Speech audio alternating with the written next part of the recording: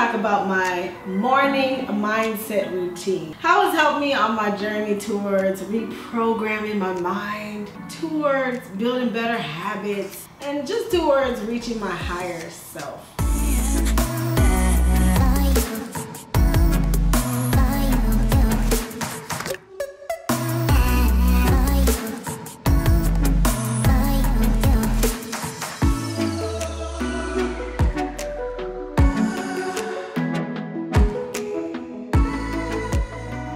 Why would I want to do this? This whole thing started really around lockdown, working from home, and then just really observing how I was always on automatic all the time. Basically, I felt like a robot. You know, I had this bad habit of just waking up and going straight to the computer first thing. Straight to emails, messages, social media, just everything else except myself. But then at the same time, I have these issues. Perfectionism, lack of focus, worrying, overthinking, lack of boundaries, imposter syndrome. All of these issues right here. And here I am, not checking in with myself first thing. That doesn't work. So I'm like, something has to change here, right? Because it's not, the math ain't mathing. So how did I figure out what my habits and routines would be? Basically, I had to define my values, goals, aspirations, and figure out who do I want to become, what do I want to achieve, what's my purpose, what are my core values, what's the characteristics that I want to build, what type of identity do I want to cultivate for myself. I basically had to define that, and then from that, I went ahead and created the prescription for myself.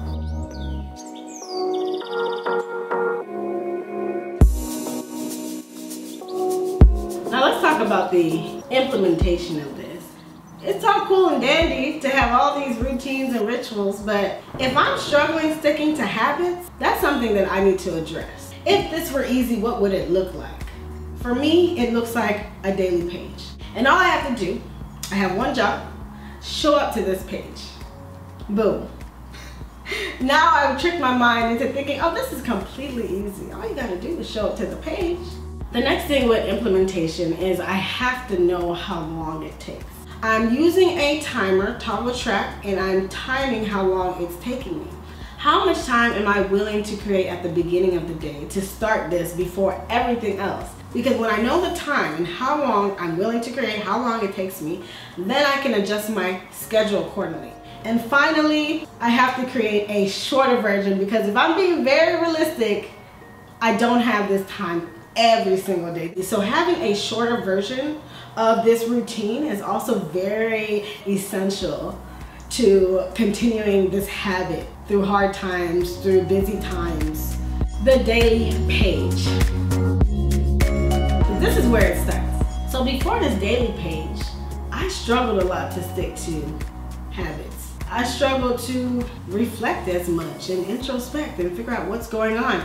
To audit my day, I wasn't doing that. The purpose of the daily page is to build habits that I can track, create routines that I could stick to, reflect and introspect on what's going on in my life. This daily page has a lot of sections. There's a habit tracker at the top of the page. Then there's gratitude questions. And then there's the reflection questions. I got my routine batching going on. And the most important question, what could I have improved on today? Shout out to August Bradley for this template. He has so many different resources that help with creating a life operating system. So this daily page, I've been able to customize it in a way that works for me. But the whole idea and the base of this template is absolutely brilliant. I'm gonna link it down below. Mindset practice.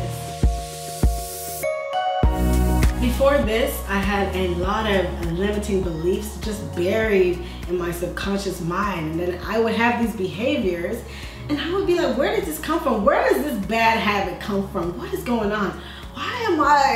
Why? Now with the mindset practice, I am now removing limiting beliefs by reprogramming the mind with new empowering beliefs. Removing a lot of these negative reinforcements that don't belong here. Getting rid of them and saying, hey, no, this is it. So now we're replacing these thoughts, reinforcing new things, getting rid of the old, starting to really understand myself, understanding what I stand for, what I believe in, what I trust in, what do I want. Not what do people want for me, is what do I want. This is a practice, it has to be repeated. Repetition is the mother of learning. The mindset page has these powerful statements organized by category. There's identity sculpting. There's values and principles for each pillar of my life. There's a vision board. Again, shout out August Bradley's. It starts with the base template and I went ahead and added my own. This is very much personalized so that I can feel the information. I feel it. Inside of the quotes page, these are the main highlights for my entire system. I am, I will, I do. It's constantly beating into my mind like this is it. You are already doing it. Come on, come on. Faith building.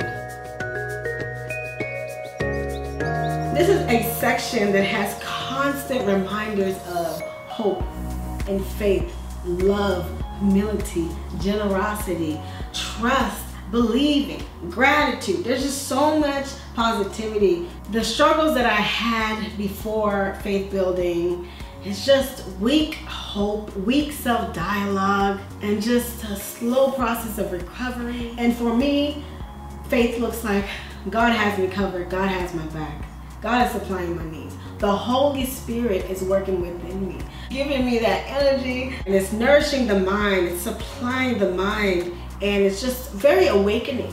And so with the spiritual journey, understood it looks different for everybody, and that is fine. But to find a spiritual journey that just really speaks to the heart, it's positive. Now for this section, I use the Bible app, and the Bible app has daily Bible stories, similar to the stories you see on Instagram where people take you through their day. The Bible app takes you through the verse of the day. There's a speaker that explains the verse of the day. There's reflection questions. There's a devotional. There's a prayer. And it's just very fulfilling to go through this workshop. And I have my own template in Notion, and I go in and I fill it all out and I highlight what speaks to me. When I do my prayer, I also do a visualization practice. So I'm praying and then I'm also visualizing how I want the day to go in a very positive, uplifting way. Meditation. This one is very profound. Before meditation, I found that I was more reactive, less aware in my day, overthinking all the time. And then when I started meditating, I started to observe these thoughts more and bring them out. Really highlight not identifying with thought, and just realize these moods, these thoughts, these sensations, these are all objects in consciousness. And to just see them as objects. It's like watching a movie. The previous app I used to use is called Shine, which is an awesome app. And it was more compassion based, more about love and kindness and forgiving the self, which I find is very important because this whole journey, there's gonna be a lot of failure. And if I'm not able to forgive myself and show myself compassion, what's gonna happen is I'm gonna beat myself down into this hole. And now not only am I not keeping up with my routine, but now I have to try to climb out of this hole.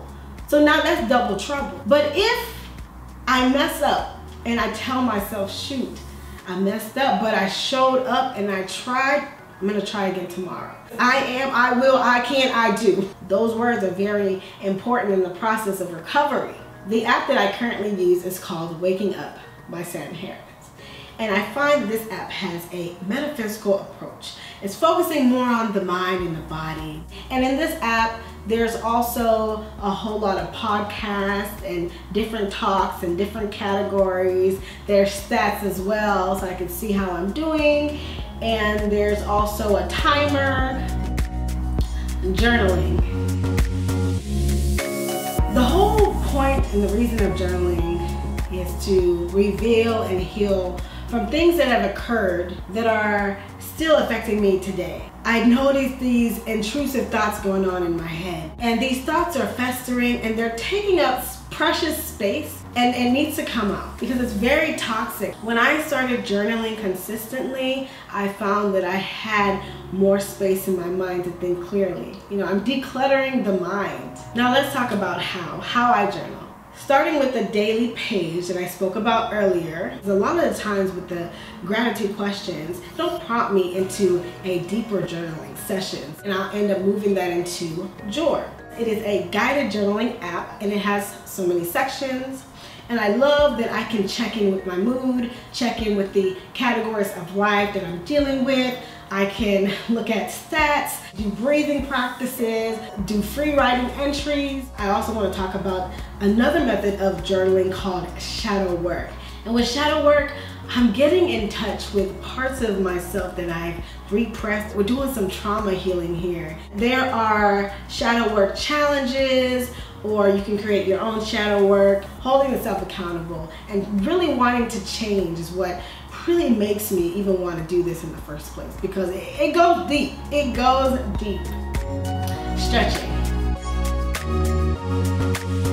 Paying attention to the mind, paying attention to the body, taking care of the self, improving mobility, increasing circulation to the brain, enhancing the mood, and just moving around first thing in the morning, and it feels great. Now for my stretches, I've chosen to do splits progression stretches.